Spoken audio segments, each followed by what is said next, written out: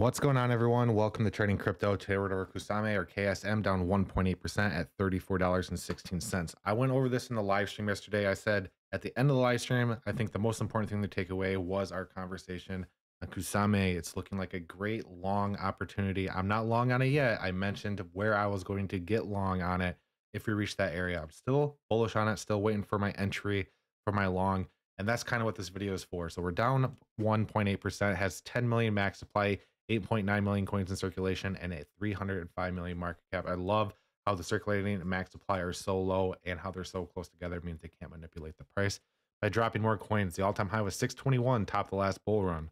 All-time low was 3 years ago at 87 cents. Currently available on the following exchanges down here: Digibyte, Chiefnex, Kraken, Max.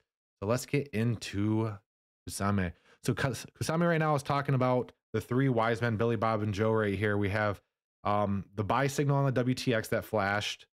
We have the buy signal on the RSI VSwap that flashed. And we just had a bullish crossover that flashed. Those three, every time I see those, that's where I want to try to enter into a long. The only thing that's kind of stopping me about putting my entry in right now is this double resistance area at the 786. I mentioned this yesterday. I'm not going to put my long in until we get over the 786, because we kind of have this triple resistance of $35.19. We have the main resistance, we have a 786, and we have this downtrend. I think we can break through it, but what I wanted to point out is last time we had the three wise men right here, we had a buy signal on WTX on October 13th. We had a buy signal on the VSwap October 13th. We had a bullish crossover on the MACD October 13th. And from that point, this thing shot up approximately 16%. So see if you enter a long at 5x or higher, whatever percentage that is, it times it by that much for the profit. So that's kind of what I'm looking for here. My entry into a long on Kusame, that is why I'm kind of looking to it. We got three flashes right here once again, which would initiate a takeoff. We just look at the general past area too. Last time we got the three wise men back here on September 19th, we had a buy on the WTX. We had a buy on the RSI VSwap.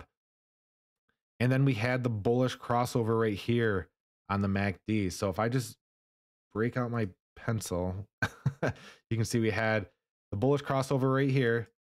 It goes down. We had the buy signal on the VSwap, and then we had the buy signal on the WTX. And that was right here at the bottom on the 19th.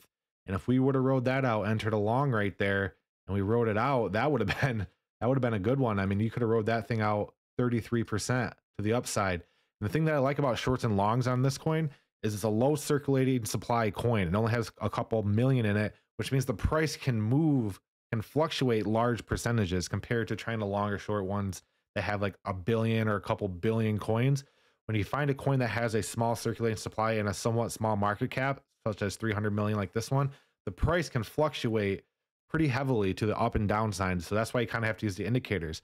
So I'm currently going to be entering a long on here once we get up to this general crossover area at around 35.25. We get back up to 35.25, I'm going to enter. Yeah, probably won't be making as much profit if I just listen to these indicators and played it off of this buy on the WTX, buy on the VSwap, and buy on the MACD. It's just, I'm kind of concerned about this triple resistance area that we're going to be testing on this. I mean, as you can see, each time this has happened, it's played out to an upside move, but each time this has happened, we have not had a triple resistance to get over. So I don't know how that's going to really play out.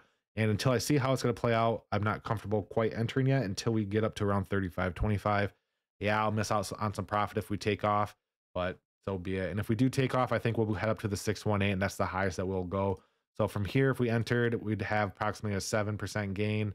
So 7% times 5, that wouldn't be bad. And then just continue running it up to 13, maybe even 16 to this resistance. So that'd be your take profit.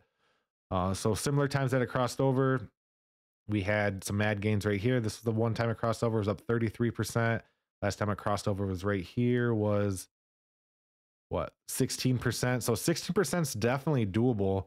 And you can see we definitely ran up right there. So if we did another 16% right here, that would bring us up to this main resistance area at 39.75. So it's definitely doable that we're going to be seeing a move up to 39.75.